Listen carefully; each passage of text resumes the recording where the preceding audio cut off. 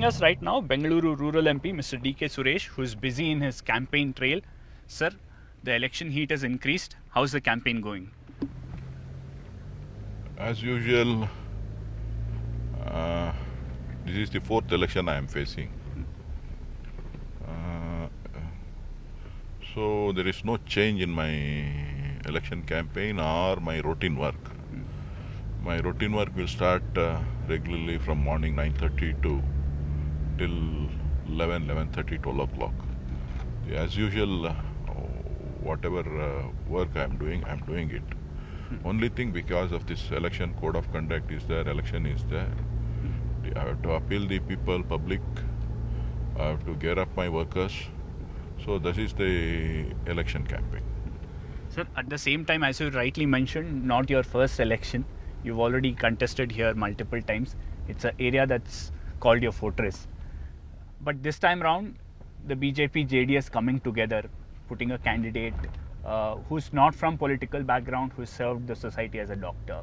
Does it change things for you, sir? No, this is not the first time I am facing JDS and BJP. This is the already in the first by-election itself, when Srimati Anita Kumaraswamy was contested. That time also BJP and JDS was been allied. This is not the first time. This is the battle between the what our ideology is there. Our ideology is different, their ideology is different.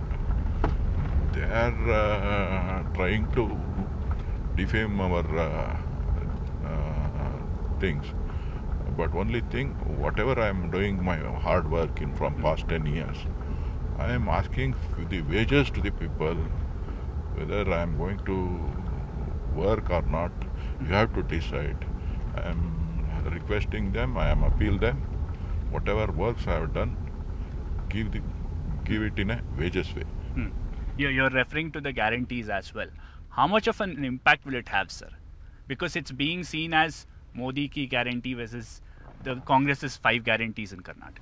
See, Modi ji, Honorable Prime Minister, when he came to Karnataka in assembly election, he opposed the guarantee name. Yes. Now he has taken over the guarantee name and telling that Modi guarantee. I don't know what is the Modi guarantee.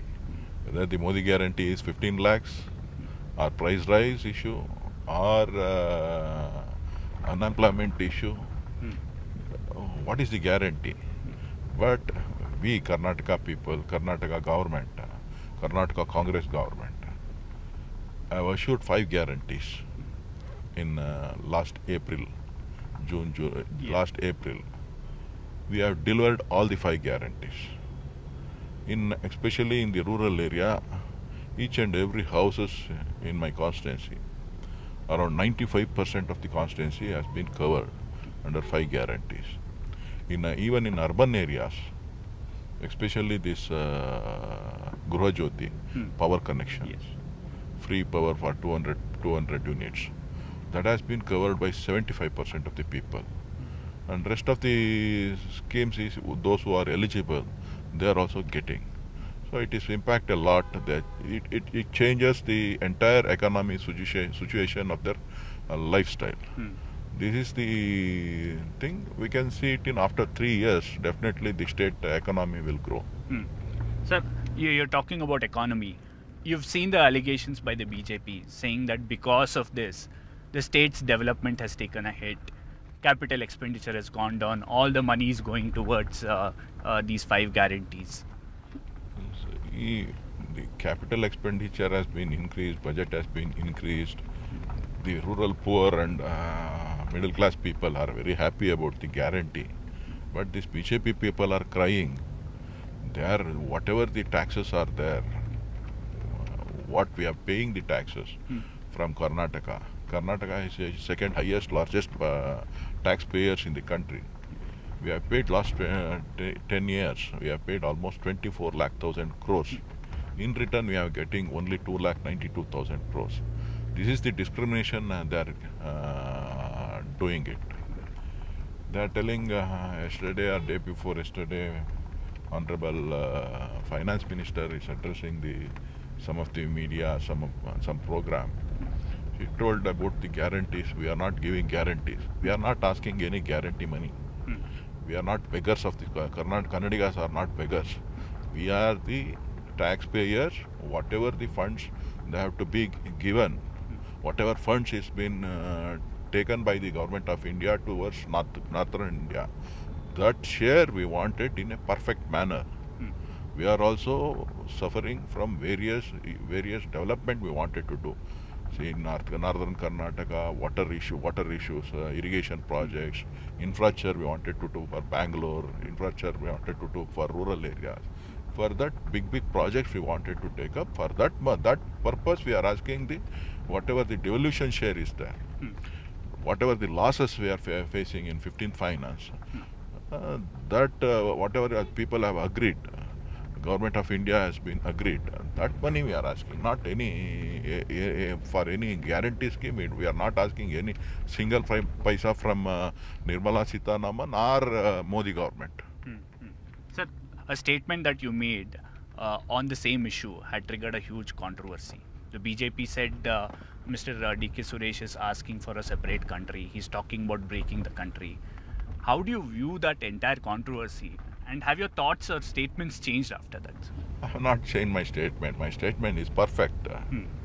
Whatever the discrimination is going against South India, what my statement is, if they are doing like this, people of South India will protest against the government of India in a different manner.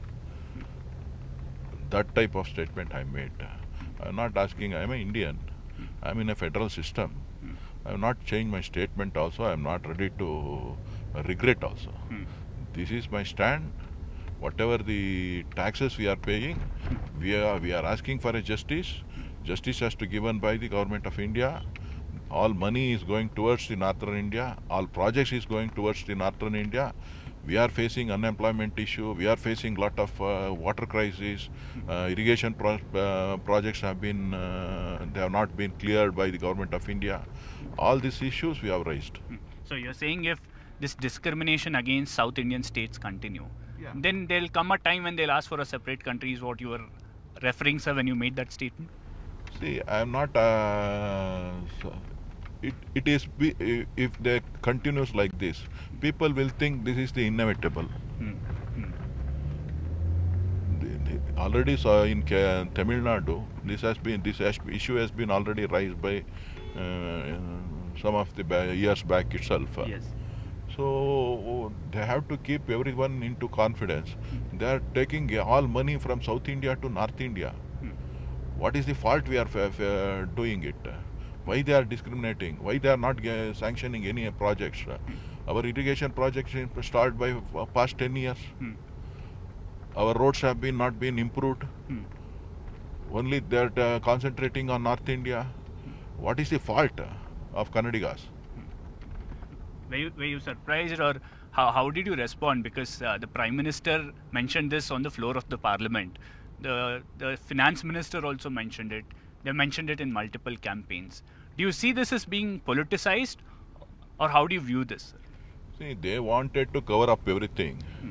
But whatever we are facing, we are losing the money. Whatever the discrimination. See, Karnataka is most progressive state. Yeah. Already Prime Minister is from Gujarat. He represents from Uttar Pradesh. Yeah. Whatever money is given by to the Gujarat and Uttar Pradesh, why not for Karnataka? Why not for South India? They are looking only for Gujarat. They are taken finance city. They are taken gift city. All the projects, all the exemptions, all the tax, whatever in future, whatever the taxes will go, it will go through Gujarat. It will affect South India. It will affect Bangalore. It will affect the Bangalore employment. This type of attitude we wanted to protest. On that contest, I am raising my issue. You would have seen the statement of Nirmala Sitharaman. She says Bangalore has benefited immensely after NDA came to power in 2014 under Prime Minister Modi. She's also saying that there are several schemes that Karnataka has benefited. Karnataka can't cry that it has been shortchanged. And North Indian states have to be in a way given a little more because they're not developed. How do you agree with this argument, sir? And they're also saying that the state did not put up a very strong defense in front of the Finance Commission when they had opportunity. No. They are discriminating. They are doing a stepmotherly treatment by the government of India. She represents South India. She represents Karnataka. Yes. She is not looking Karnataka. She is not looking Bangalore. They have to suggest. She is a finance minister. She has to suggest Karnataka government to solve this traffic issue, to solve the Bangalore water issue, make it that issue. What has to be done? She has having a power. Why she is not taking interest about Karnataka? Why she is not taking about the South Indian issues? See, our money, whatever we have paid for 4,30,000 crores, we are paying in this year. Yes. Out of that, we are getting only 50,000 crores. Out of 3,80,000 crores is where it is going. What is the project they are giving to Bangalore? You tell me, 10 years. You are all the media people. You have to tell me what projects they have given to Bangalore. How much money they have spent on Bangalore development. What all the projects it has come to Bangalore. You tell me and name it, how much money they have given. Why they are going showing that is the international airport. International airport is a private project. International airport, not a PPP model. It is a private project. Yeah. That is not their project. It is not Karnataka. Karnataka has given a land. Yes. Their private project, government has, private parties have been developed. What government of India has given? For metro, they are giving 20% share. Not 100% share they are not giving. Even Karnataka state is giving 20%. Out of that land acquisition cost is being bear by state government. This, if we calculate it in how much the state government share means, it will come to 30%. Only 10 to 13% will come to government of India's share. In rest of the money will taken by the loan as a guarantee of state government, not on central government. They are saying we have given suburban rail that goes through a constituency significantly, and they're saying if the government gives, we will execute it on time. Right now it's with K-Ride. See, K-Ride. You media people has to go and see the K-Ride. How much money they have spent from past 10 years, you have to tell me. Slogans are very beautiful. All Modi's government statements, slogans, it's wonderful. But implementation and seeing in people, to get the people, that is not there. Hardly 100 crores or 200 crores they have spent for past 10 years. That government was there, not our government. Our government came now. The previous government has spent how much, you tell me. How much money they have given. Name K-Ride, Metro, that, this and all. You tell me how much money out of 4,30,000, out of 24 lakhs we have given to the government of India. Out of that, how much money they have given? She made the statement that 2,92,000 has been given to Karnataka. Yes, I agree. Remaining money, for what? Bangalore? How much money have they given to Bangalore? For the infrastructure. This is the capital to generate money to the government of India, no? Huh? Yes. Through income tax, through sales, through taxes, exports, customs and everything. You tell me what projects they have given. What is the tax? What is the benefit they have given to Bangalore? Special projects, any special projects they have given? As usual, they are telling K-Ride is they have given, suburban rail we have given, that metro we have given. Metro is not their project, it is a joint venture project. Yes. They are fooling the people. They are also saying the Bangalore-Mysore highway happened because of the Prime Minister's initiative and Mr. Gadkari's push. See, because of Gadkari push, it is happened. I agree. How much in 10 years? How many kilometers they have done for Karnataka? 1,600 crores. 1,600 kilometers. For Maharashtra, how many kilometers? For UP, how many kilometers? You tell me. For Maharashtra, they have given 26,000 crores. 26,000 kilometers. For Karnataka, it is 1,600 kilometers. From past 5 years, 4,500 kilometers of national highway upgradation file has been not moved single step. Not moving single steps towards the Prime Minister has not agreed to get it approved. Why? Because of South India. In the same line, Gujarat is benefiting. North Indian states are benefiting. Why we are not? They have not approved. DP have been approved. Projects have been sent it to Government of India. Why they want to keep it like that? Yediyurappa ji has gone and requested. Bommai ji has gone and requested. Several times all MPs have been requested. I have requested for my constituency. They have not upgraded any national highways, any sanctions. No. This is not the discrimination. Huh? We are losing our money. We are paying taxes, huge taxes. GST we are paying huge taxes. What is the GST we are paying? 13,000 rupees per person per capita we are paying. UP is how much they are paying? 2,500 rupees per capita. They are paying taxes, GST. This is the way the India is going forward. For that, I have raised my issue. I will continue this. We wanted to, after delimitation also we are suffering. There's one more that might happen, delimitation. Yeah, in delimitation, South Indians are the very big losers. We can't generate any population increase automatically. Yes. Huh? Yeah. We are quite within our boundaries. Whatever the law came to force for family planning, South India has been implemented. Yeah. That has been affected to us. Now, since you're making all these statements, are you not worried about the fact that the BJP will brand you as somebody who wanted to break the country? They've already said Congress has always broken the country. It's part of the Tukde gang. No, they are twisting my statements. I am not telling like that. I am an Indian. I am a Kannadiga. I have to protect my Kannadiga's interest. This is my view. I have to protect my Bangalore interest. We have to join and protest against North Indians' discrimination of all South Indians. This is my contest. The other aspect is, you would have seen Nirmala Sitharaman's comment. She's saying the Finance Commission in its final report did not recommend any special grants at all for Karnataka. Whatever is mentioned is in the interim report. Whatever it is in the interim report or recommendation, 5,700 crores every year the losses has to given. That has been not given. Whatever finance minister has announced in the budget, that money they have not given.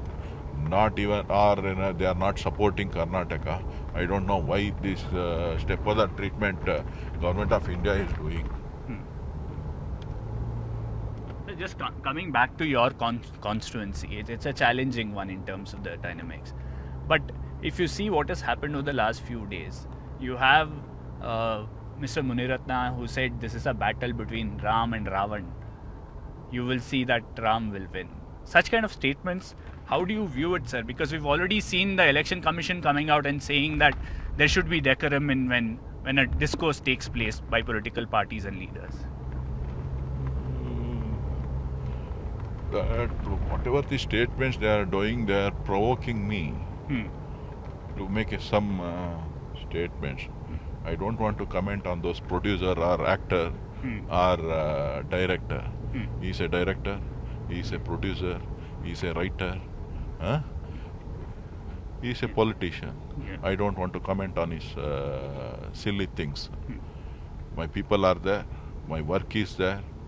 I am not told anything about Modi. Have you seen this statement of Muniratna? The Ram and Ravan. Not Ram and Ravan, about Modi. About Modi, what he has made a statement, you have to show your team, please. If you have any moral responsibility, you have to show him. You have to show the nation what he has told to about Modi. Hmm. You have to show, and then you have to ask me on any other question about Muniratna. That type of attitude he is having. How do you see the dynamics if these two parties come together in your constituency? Will it change, sir? Because that's something everybody is looking at. Can JDS transfer its votes to the NDA or the BJP in certain seats? See, it will not change anything. It will not harm me anything. I am in ground. I worked hard from past 10 and a half years. 10 and a half years I have worked hard. People have recognized me very well. They don't want to lose me also. They will support without any political issues. Whatever they have tie up with their own parties, even those people will support me because of the development, because of the hard working. So we'll continue this conversation. It's a hectic election schedule for you, but we have a few other issues that we need to discuss with the MP. We'll do that. Mr. DK Suresh has just finished one meeting here. So if you talk about the constituency, it's a diverse constituency. It has rural areas, it has semi-urban areas and purely urban areas like RR Nagar. What are the challenges for you, sir? In different area, different challenges are there. If you come to rural area, there is a farmers. If you go to semi-urban area, this is a laborers.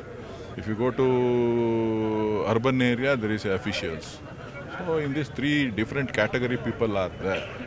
There are different problems they are facing. If you come to rural area, lot of revenue issues are there, infrastructure issues are there, tank filling schemes are there, some personal issues are there, and some people don't have sites, some people don't have houses. Like that, some different issues. They need some good education system, healthcare system. That all is there in rural area. Semi-urban area, they want minimum needs, water and other things.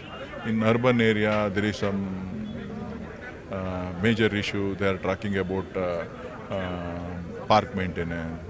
They required about dog issues, street dog issues. They are asking about full-time water, Kaveri water issues, some traffic junctions. So like that, different people, different issues are there. So we have to tackle each and every problem. I'm from past 10 years, I'm doing it. Now my government is there, our government is there. We will do better than previous time. So finally, in terms of your campaign, it's from whatever we have seen, it's largely focused around the guarantees and you fighting for the state's rightful share in tax devolution. But in terms of a contribution and your on your plan for the coming term, how would you pitch yourself, sir, for the voters here? See, whatever the development in my time, in my regime, last 10 months, 10 years, 8 months, whatever we are doing, ongoing projects are there. I wanted to complete all the projects. And moreover, we wanted to, in future, we wanted to focus on education and health system. So that thing, I'm giving assurance to the public in rural area. So in urban area, there is traffic issues are there.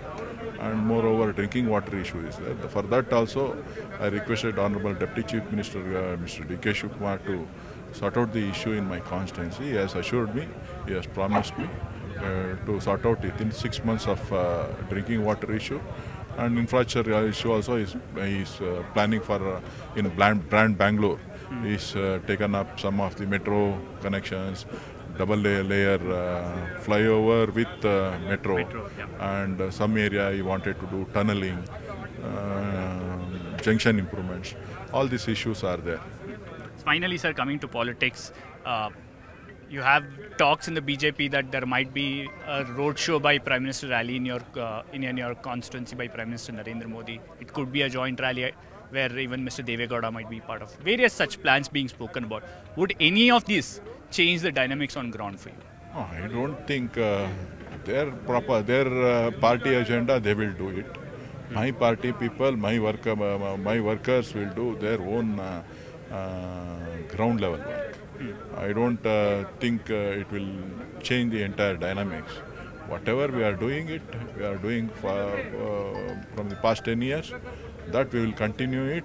Definitely people will vote for those who are